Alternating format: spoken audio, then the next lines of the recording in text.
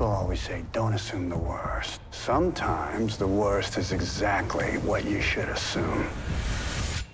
My wife is in the hospital. She's about to give birth. It's a family emergency. I'm your family emergency now. Whatever it is that you want, it's yours. Is this the wife? David, where are you? You and your wife have a happy marriage? Stay away from my family. That's rude. You interrupting me. Don't. You know what I don't need tonight? Stress. Let's just make wise decisions. Watch the speed limit. Where are we going? You're not listening to me. I will shoot you. And this cop. We should play a little game. I want you to tell me the truth.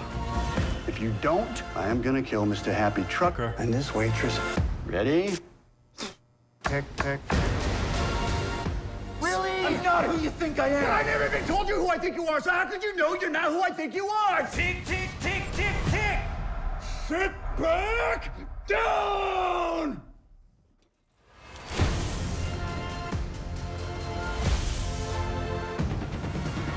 It's getting good. Oh.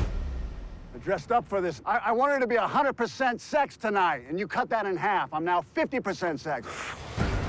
People tend to think the more violent the death, the higher to heaven you go. Better to reign in hell, wouldn't you agree?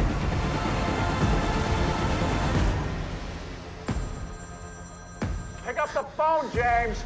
What are you, ghosting me? What are you, Dr. Ross, my psychiatrist?